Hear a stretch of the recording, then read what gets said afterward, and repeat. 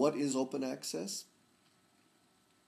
It's free online access to peer-reviewed research, and each of these components is important in the definition. It is online access. It's access to text that is on the web and not to text that's on paper. It's important to understand that. You can print it out on paper, but open access doesn't refer to printed materials. It refers to online materials only.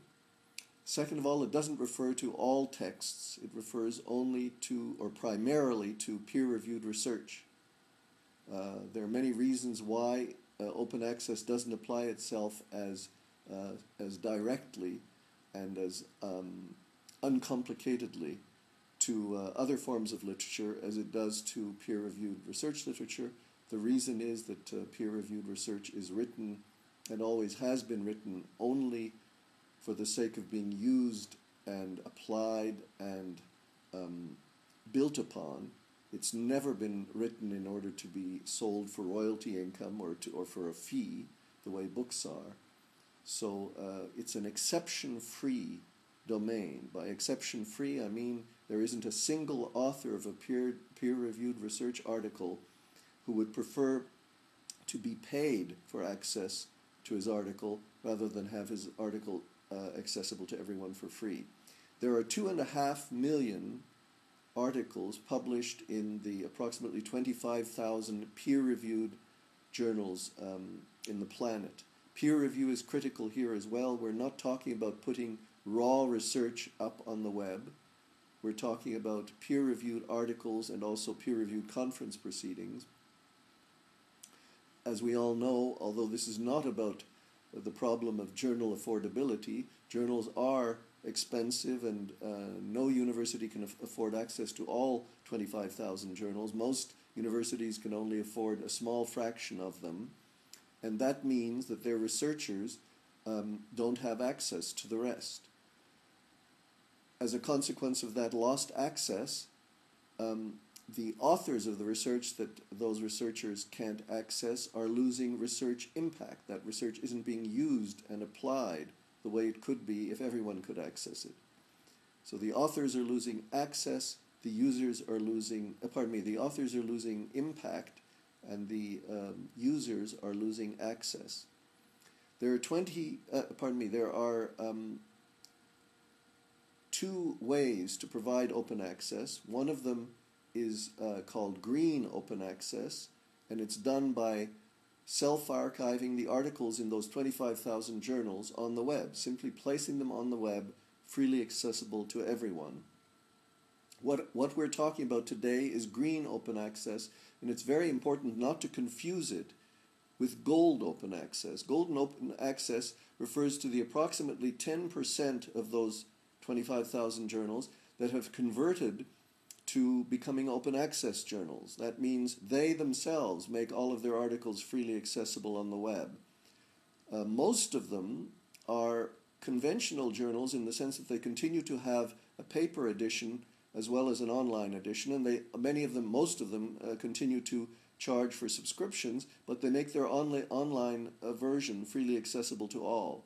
They are, however, in the minority, 10% of journals, and in fact, except for a subset of them, which charges the author's institution for publishing, except for that small subset, and that's probably less than 30% of the 10%, which means 3% of journals. Those golden access journals are not the highest impact and highest quality journals, as I say, with the exception of the 3% that charge. But this meeting is not about the open access journals. It's not about the golden road to open access. It's about the green road to open access. And the reason we focus on the green road is that green open access can be mandated. You, as rectors of universities, can require your researchers to make their research articles open access via green open access. You can require them to put it up on the web at no extra expense. You can't require them to publish in golden open access journals, not only are there not enough golden open access journals, but even if there were, and more of them, more of conventional journals are now offering golden open access as an alternative that you pay for. But the other reason you can't mandate that they should publish in those journals is not just that you can't choose their journals for them, but you can't also require them to pay extra money. Your university is already paying a great deal of publication charges. It's not the publication charges of your own researchers, it's the publication charges of researchers at other institutions, which you are buying in the form of subscriptions. That's a bad model, but you can't convert that model as rectors directly. What you can do is you can convert your researchers from what they're doing now, which is 85% of them are doing nothing about open access, to requiring all of them to provide green open access. Possibly, and I'm not here to talk about that now, possibly eventually green open access will lead to a mass conversion to golden open access. But from this point on, I will only be speaking about green open access, the only kind of open access that you're in a position to accelerate the arrival of, the provision of. Why open access? There are at least 3 reasons. The first and most important is to maximize the uptake, the usage, the applications, and the impact of the research output of your university. If you look at my transparency, you'll see a little slide there beside the open access why question. I hope that my colleagues who will be presenting today will present this slide, which shows the size of the open access citation advantage across all disciplines tested, and that includes natural sciences, social sciences, and humanities.